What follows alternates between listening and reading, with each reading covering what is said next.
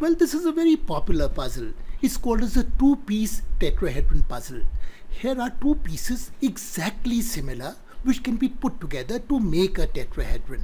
The two pieces are made from plastic. It's a ready-made puzzle and they look exactly similar.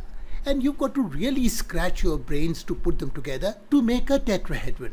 It's not always easy because unless you get the right facets together and get them in the right orientation, you will never be able to make a tetrahedron. Finally, well, put the two square facets and turn one, and lo, the tetrahedron magically appears. Now just admire this tetrahedron from all four sides. Tetrahedron, tetra comes from the Greek meaning four, and hedron means a facet made from four triangles. That's what tetrahedron means. Here you can see this child trying out this puzzle, and after a little bit of juggling around,